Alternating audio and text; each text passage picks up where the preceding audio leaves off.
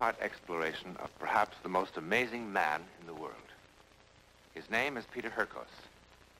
Reputable scientists of many countries, after intensive investigation, declare him the psychic marvel of the 20th century. Alcoa presents a new and unusual kind of television program that takes you just beyond the world in which you live. Alcoa presents Aluminum, from the world's leading producer, Aluminum Company of America, who creates new and unusual uses of this wondrous metal for the world in which you do live. And now, John Newland takes you one step beyond.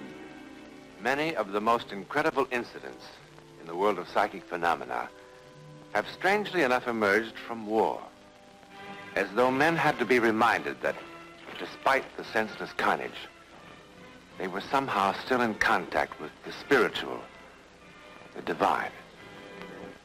Now, nothing in the world of psychic phenomena is more remarkable than what happened to Peter Hurkos. And that, too, strangely enough, began in war. Amsterdam, 1944. The Dutch underground. The strange road Hurkos traveled into the world of the unknown begins here and now.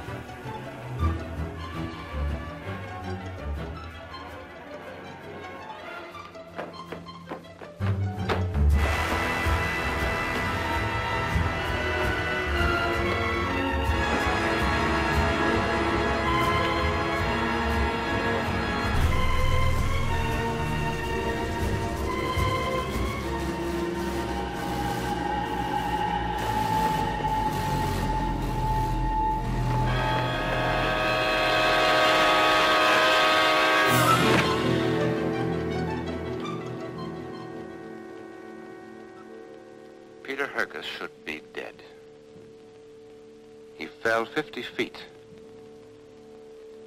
He has been unconscious for 6 days. He is not dead, but he is changed. Now look how excited I am, like a schoolboy. I haven't seen my family 1 whole week. Now remember what the doctor told you. Yeah. Take it easy. I know. It's very simple for a doctor to say take it easy. I will send him my grocery bill. I will say to my landlord, I'm sorry about my rent, but a doctor said I have to take it easy.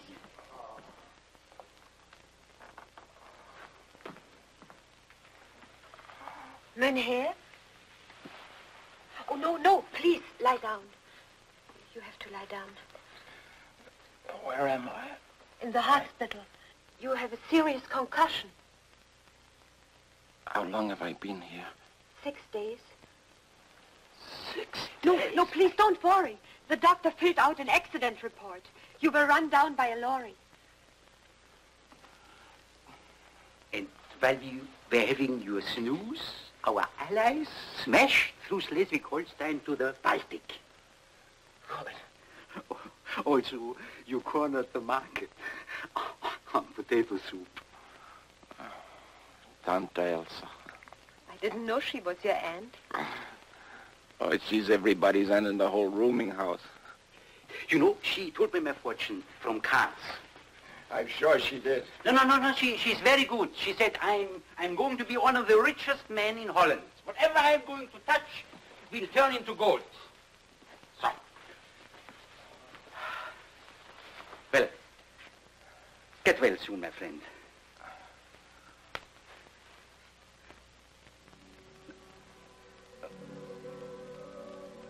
Mein Herr. Well, mein Herr, well, for a sick man, he has the strength of a bull. Bye-bye. Bye-bye.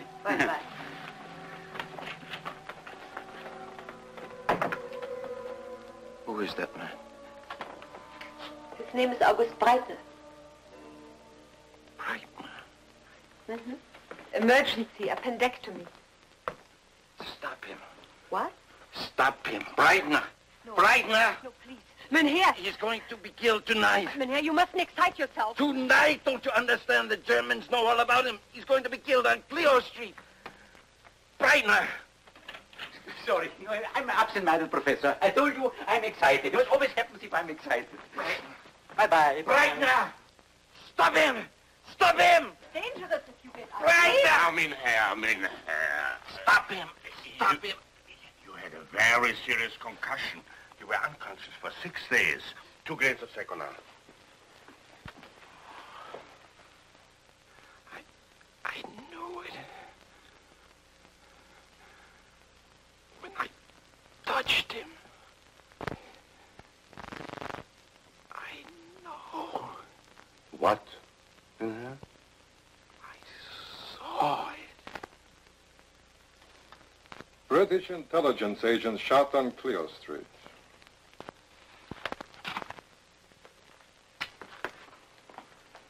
How did you know? But I told you. You touched his hand and you knew. Yes.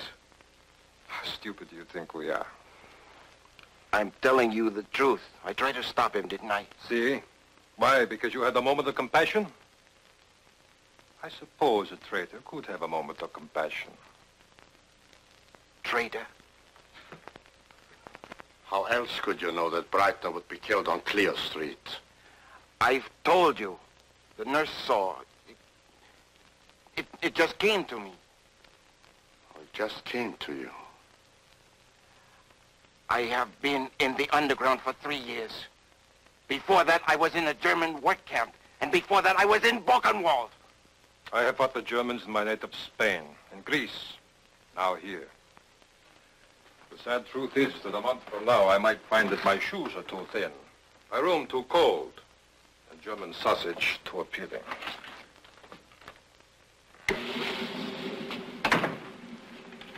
No! You're wrong about me. You're wrong about me. You're wrong about me.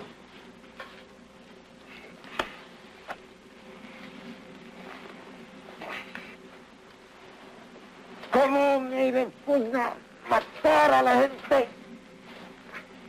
¿Cómo me repugna matar a la gente? ¡Marta a la gente! ¿Cómo me repugna matar a la gente? What is it? He said what I was thinking. How I hate killing. Sometime when I'm under strain, I think in Spanish, but how could he know? How could he know?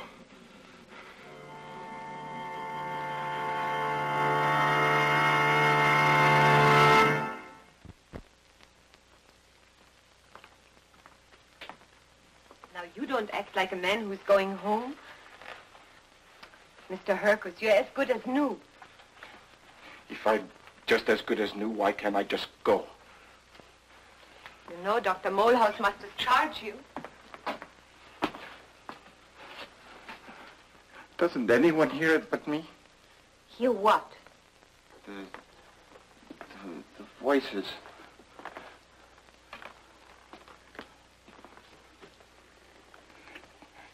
The twisting. The turning. The screams. Mr. Hurkos, please. Doesn't anyone hear it but me?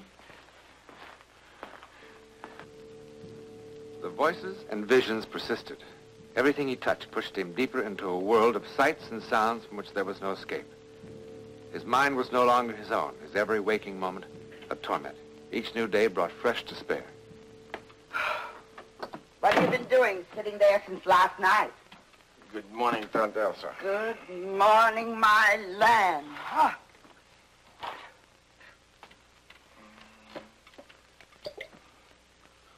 You know, I think you drink too much. It's the only way I can stop the voices. And how are you going to stop them tomorrow? That's the last of the wine, my lamb. Business was terrible this week. Thanks to Miss Frau Higgins. She's been spreading lies about me. I told the fat fool that her Uncle Herman was going to die and leave her 5,000 guildens. But they gave him one of those new wonder drugs. Was it my fault? What are you going to do? I don't know, and I don't care. You'll care tomorrow. Maybe I should go to see the doctor at the university. No! Why not? Maybe he can help me. He'll do to you what so many have done to me. Doubt you, mock you, destroy your faith in yourself. Faith? What faith? Whatever you are, you are. And what am I, huh? I'm just a jungle of sounds and screams. Jungle, sounds, screams. What kind of talk is that? I'll tell you what you are.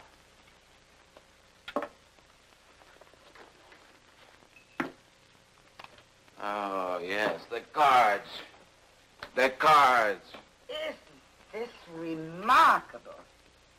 Do you know that the same cards in the same sequence are coming up for you day after day after day? That only means you can be a brilliant success. Brilliant beyond belief. And what does this card say? That I can fly like a pig, and this card Now, says... stop making fun of my cards. They've provided me with a good living for the last 50 years, and you for the last 6 months.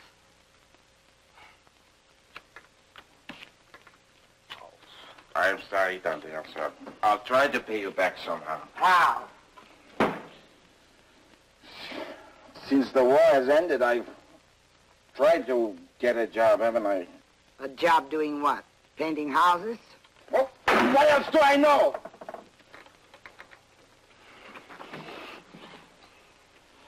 What don't you know? Shall I make you a little confession, huh? Everybody loves Tante Elsa in the building, isn't that right? You're very good to everybody, Tante Elsa. Oh, sure. Tante Elsa, always bringing rock candy for the kiddies. And an old scarf or a cheap bracelet for the ladies. A kettle of potato soup for the sick, huh? Yes, and a sweet, sweet smile for one and all. Everybody loves Tante Elsa. But Tante Elsa needs their love, too. You know why? Because she's probably a witch. So, if she is not to burn, she'd best be a dear, sweet witch. But you, Peter, you are a special case. I give you wine because you are not merely a neighbor anymore. You are a colleague. Colleague, what are you talking about? I'm going to help you. Really help you. Not for a mere 80 guldens a week, such as the learned doctor has offered you. How? Do you have a clean shirt, my lamb?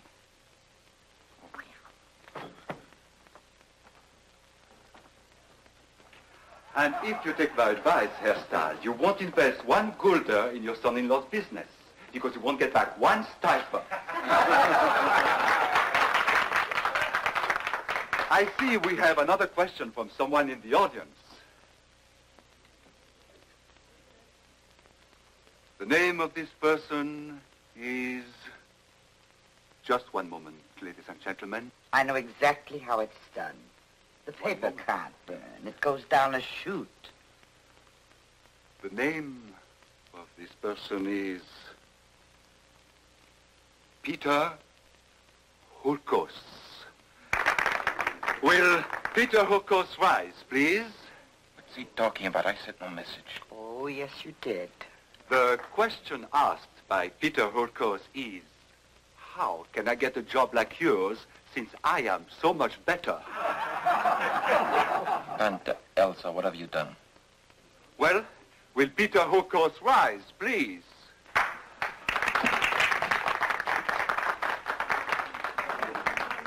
Well, do you think you can give psychic readings better than I, mein Herr? You were so sure of it when you wrote the note, and now you stutter. Come, mein Herr. If you have gifts greater than mine, you must demonstrate them. Well, will the gifted Herr Hurkos consent to share the stage with me? Well, mein Herr.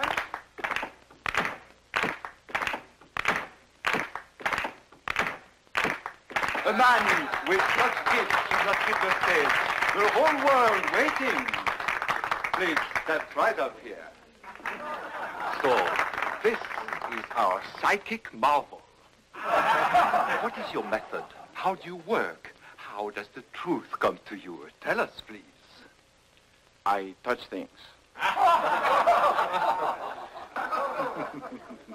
You touch things. And what would you like to touch, mein Herr? Well, not my wife. What my watch do? What marvelous things does my watch tell you beyond the fact that it is 8:15? Apparently, my watch is not telling anything. Would you like to try my suspenders? Your watch tells me much. Oh, now he's getting it, ladies and gentlemen. Inside the case, there's a lock of hair. Blonde, not your wife's. Nonsense. A girl that you take from town to town. She's in the audience now.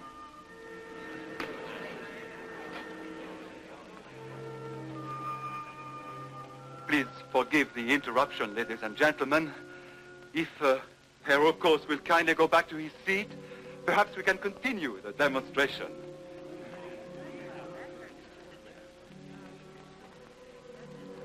Will you kindly go back to your seat, Herr Hurkos? This is Greta.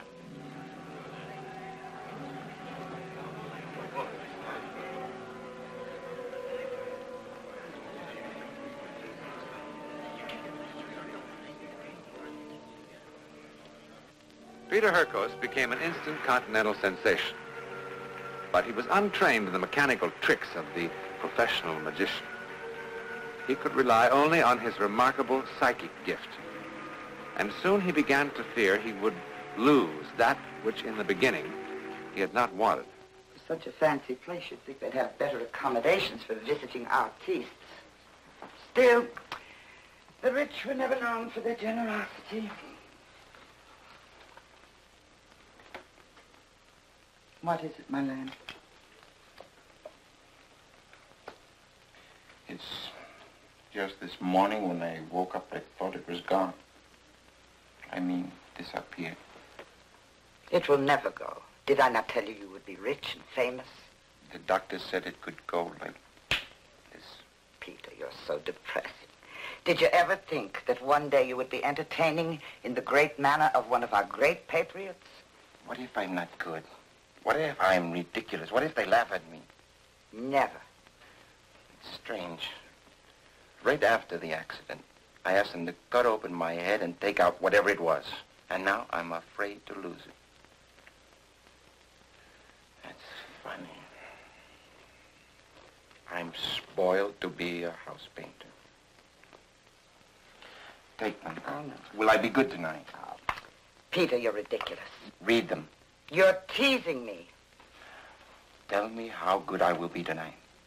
Me, a fortune teller, telling anyone with your powers. All right, I know it's silly. Do it anyhow. What would happen to me? I would be nothing again. What do they say? Tell me. Nothing. They do, tell me. They say what they have always said. That my lamb is going to have great success.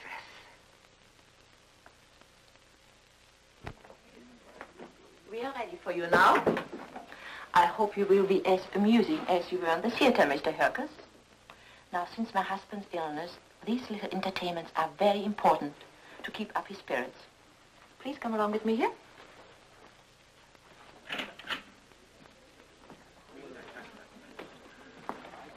This is a surprise I promised before dinner. Mr. Peter Hurkos, the man with the radar brain. Oh, Lottie, my dear, fortune teller. I've seen him at the theater. He is marvelous. Meine Reinvos, it's an honor to be a guest in your house. My assistant will pass among you, and if you will be so kind as to just give her some personal items. Does me vow object if I use that tray? Yes. Thank you.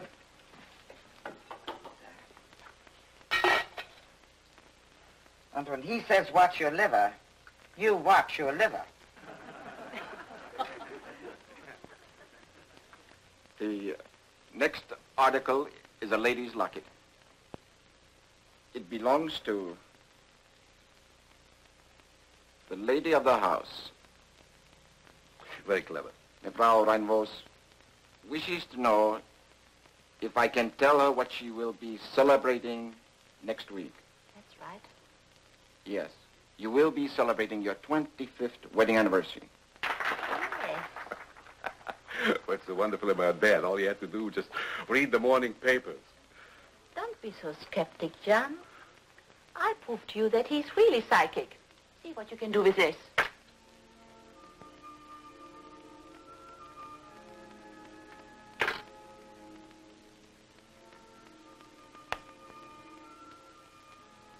Meine Reinvos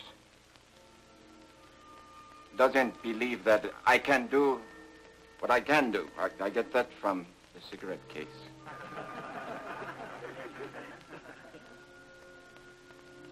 And more. Peter, what's the matter?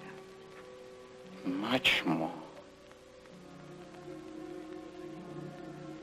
16 Dutchmen. What sort of a man are you? 16 men shot. This man is insane. This man is insane. You are insane. You... Give it to me. Give it back. John! He's a traitor. He was honored by our country as a patriot, and he betrayed us. 16 men shot. 16 Dutchmen shot. And his fault. Peter, are you out of your mind?